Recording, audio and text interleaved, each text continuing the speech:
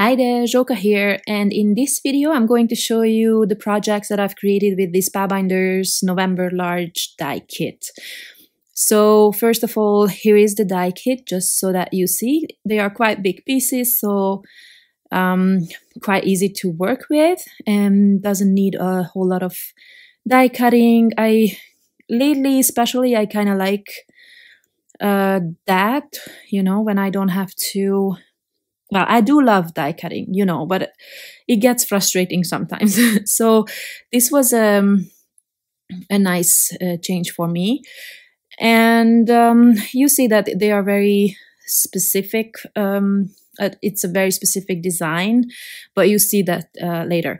I also have the 3D embossing folder kit, and this I just wanted to show you. It's some random the new cutting plates. The pink is gorgeous on the side. It's like a neon color. And then there is a new trimmer. I think it's new. I just received it, and it's pretty similar to the Fiskars that I already have, which I use only for actually to score card bases, and this is what I'm going to use this one for as well. And I'm actually super happy with the way this works. It's actually this one. What are these called? Not the blades, and the other one is the same concept as on the Fiskars trimmers. You exchange those blades the same way. Before you start using it, there is some foil here that you have to remove. And what surprised me, and I was really happy about it, is that it actually extends. This arm is 17 inches. My Fiskars is only 12. So this was a great surprise. And then I did try cutting a piece and then also the fold. And why I'm not using this type of trimmers for trimming something is because on the back side it's not gonna be as flat as on the front, and for my card bases I want both sides to look the same, so that's why I'm using a guillotine.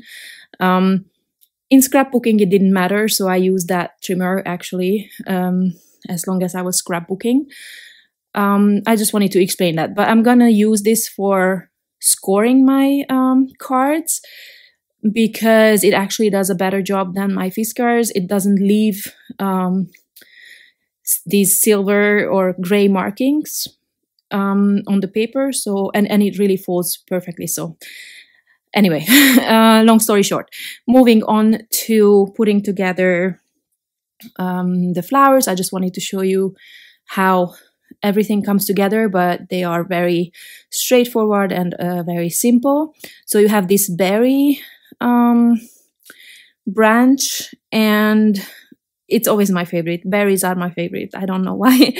So I actually die cut a few of them and put them together. As you can see, the berry itself is, you put that together from 2 different cardstocks, just so that you have a more colorful design. Of course, you can use one if that's what you prefer. And then I'm also going to show you what I did with the vase.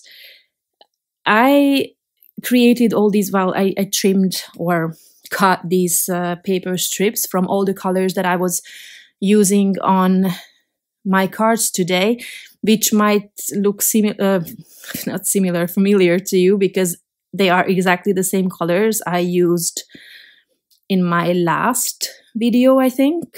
I think it was my last video before this one. I still had the papers next to my desk. Normally I put stuff away right after I'm finished so that I can, you know, start creating with the fresh set of eyes and mind. But I don't know why I didn't put them away. So I still had them, and then I was lazy and I just used the same. So I am creating like a striped design for my vases, and they well, they are really like slim strips, because they are not, I mean, the vase itself is not huge, so I wanted it to be colorful. And I'm going to just use or do the same thing on both cards, because I'm creating two pretty much the same card. And I'm also die cutting what are these sentiments, and I die cut them from white cardstock. I don't remember how many layers of white cardstock I used. Probably 2, and then also a color layer.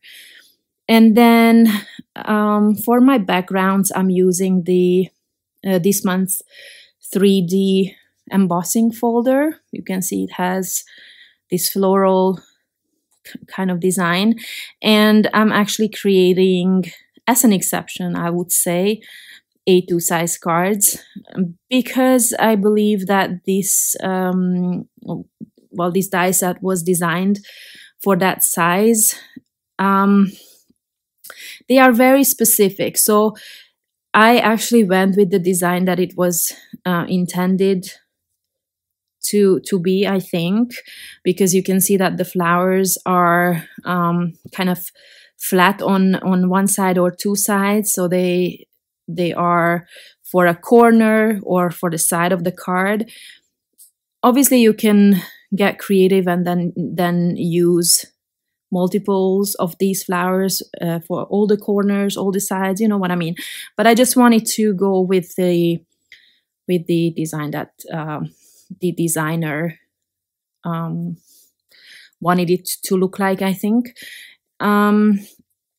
You will see that it's really straightforward, because you place those things just one way. So I'm just going to show you one card that how I put it together. The other card is gonna look exactly the same. I just used slightly different colors. And what I did not use for these cards were the berries. I'm just going to create another card that will only feature the berries, just to give you a different idea with the die set. And I actually wanted to place that vase the other way around. It looked, because I actually have one like that. It looks like a huge glass. I don't even remember what I have in. I think I have some Christmas decorations in mine. It's huge and it's exactly that shape, but then I saw the graphics and it was the other way around, so I now put it the way they meant it to be. So I had these tags left over. Actually, I wanted to say I'm pretty sure from my last cards, but I'm actually not sure. But they were, oh no, I think they are from the tags, the what were they called? Merry Mugs and some Circle Delights or so last month. And that's where I have those sentiments from. And I wanted to add that as a sub-sentiment to fill up that space. That's where the berries normally are. And instead I'm placing my sentiment there. Now I had some of these this striped background left and I did not want to waste it. So I die cut U from it. And I'm using the negative piece just so I have more of the striped background visible.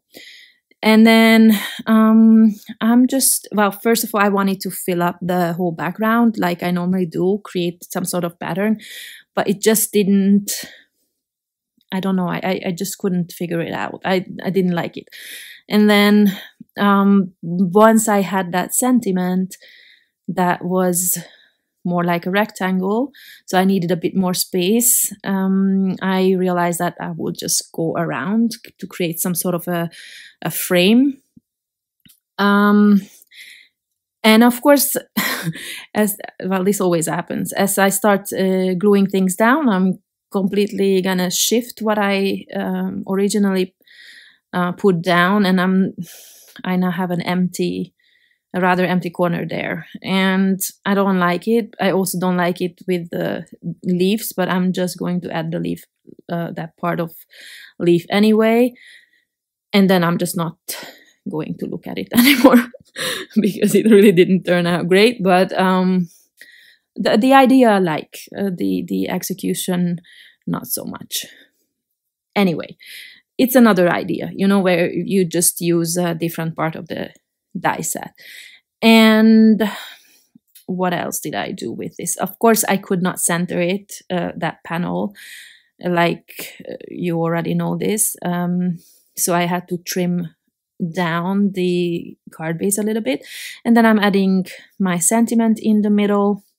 And just to fill up those empty white spaces, I will add more white, but it's a different texture. So these enamel dots for me are the perfect finish for my card. I did think about adding colorful ones, but I don't know. Lately, I'm just super into white enamel dots, I think. Yeah, and then this card is ready. And in fact, all of my cards are done. This was a short video, and the other one this month will also be short, but I hope I could give you some ideas. So here's the one that I showed you how I created, and then I have a second one, just slightly different colors. I hope you like these cards. I hope you like this month kit. I think it's really fun and different and unique.